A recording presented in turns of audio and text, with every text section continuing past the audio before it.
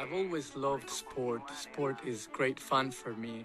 And at a certain point, I wasn't having fun anymore with the pentathlon, and I wanted to keep doing something which gave me the same feelings that professional sport gave to me till a certain point. What about the ultramarathon, though, was it that attracted you? Why was it that that would give you the same feeling that you'd had from sport before?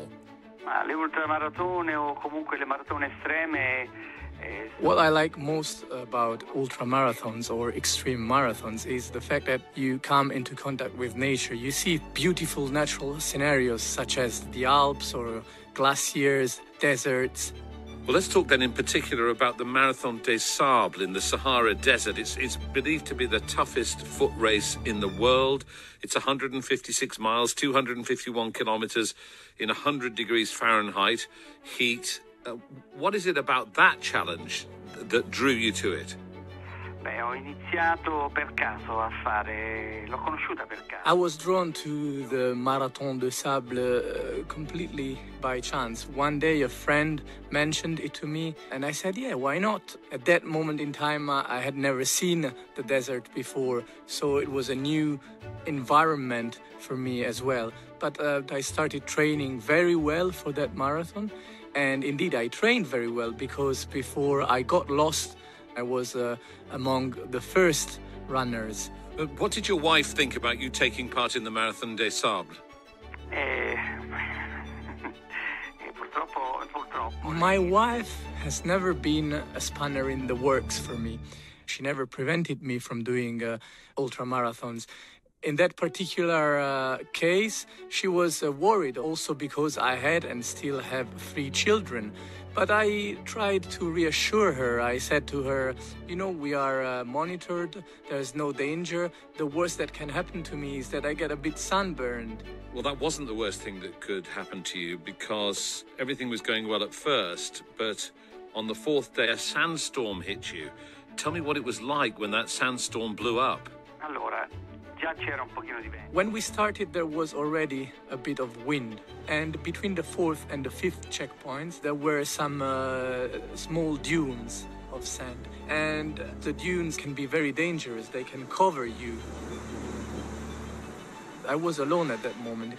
So what I did was I crouched and I tried to stay where I was, waiting for the storm to come to an end and trying to protect myself as best as I could. Give me a sense of the power of the storm and how long it went on for. La tempesta. When the storm starts, you are faced with a wall, a yellow wall of sand.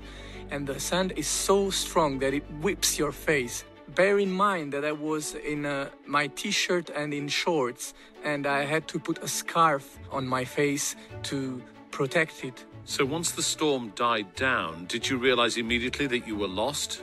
No, assolutamente no. The storm lasted 8 hours.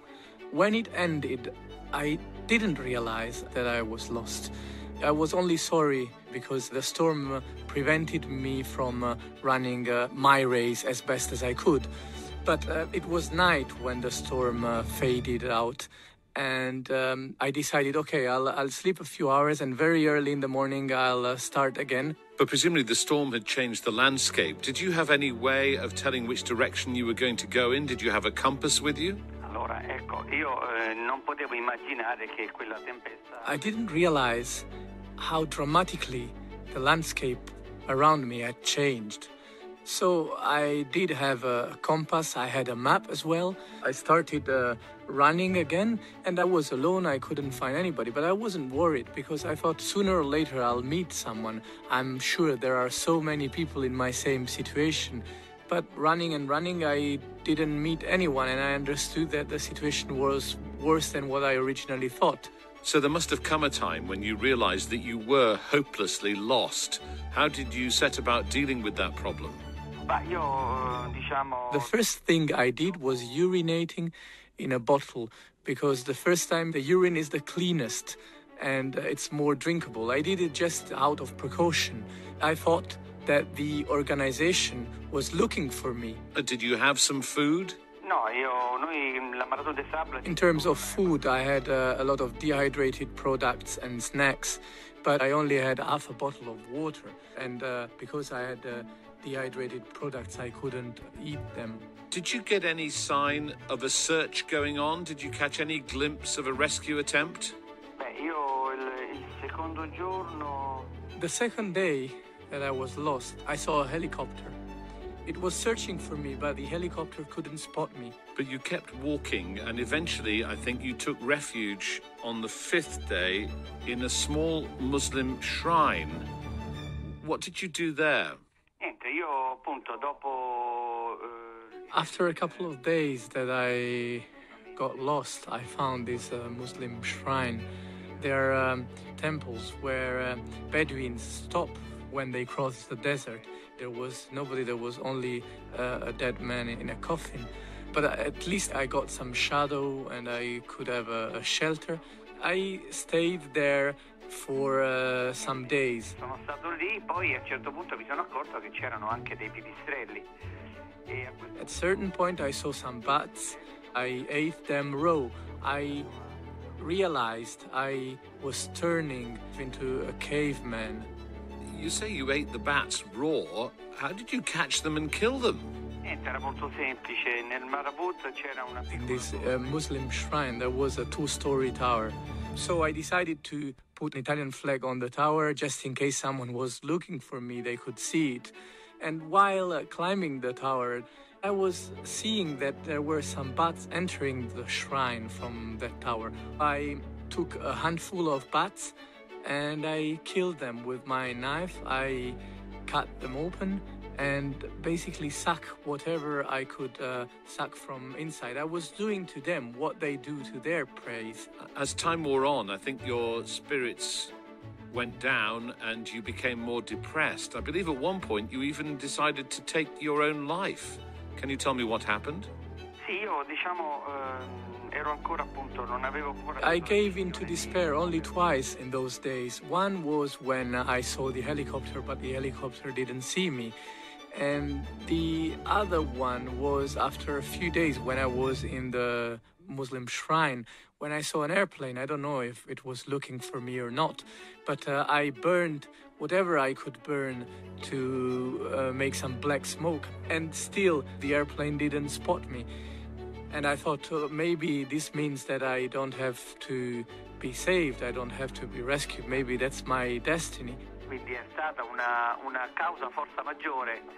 When I decided to take my own life, I did it not because I was desperate, but because I was thinking of my family. I said to myself, if I die in the desert, no one will find me. But I was dehydrating and I fell asleep, and the following morning I woke up and the wounds were dry and I didn't manage to kill myself. So I thought maybe my destiny at the end of the day is not to die in the desert. Maybe I can make it. So how did you finally manage to get help? Ma guarda, io devo essere sincero ancora. I kept surfing through the desert. Towards the 9th day, I found a small oasis and I start sipping water for 6 or 7 hours. And after I kept walking and I started seeing some goats, and where there are goats, there are shepherds. And I saw this shepherd girl, and that was it. I understood I was safe. What did the girl do when she saw you coming? È stata una scena molto particolare. Lei ha visto questa persona che sarà stata. The girl was scared by me, so she ran into her tent to warn the women of her tribe, and they took care of me immediately. They were so kind. They gave me goat milk to drink. They tried to give me some food. I threw it up, and they brought me to the Moroccan police.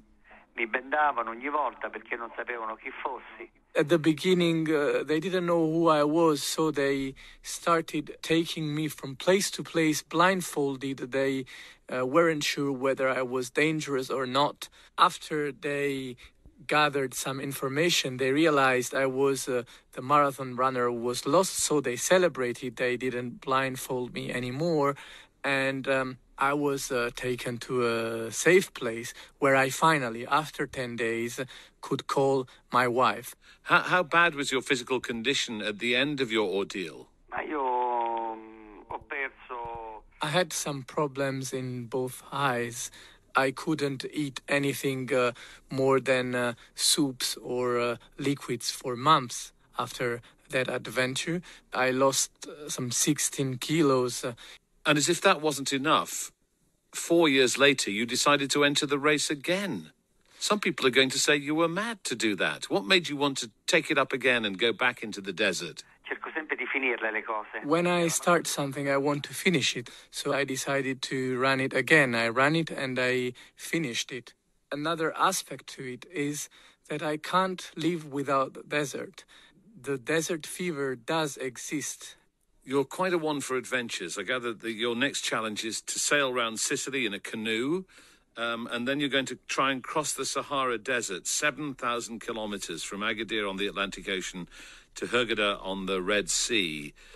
He knows that I am what I am. I am a man of the world. I am a man of nature. I am a man on a mission. If you want, I can't change, and people have to accept me for what I am. Mi dedico anche a questo.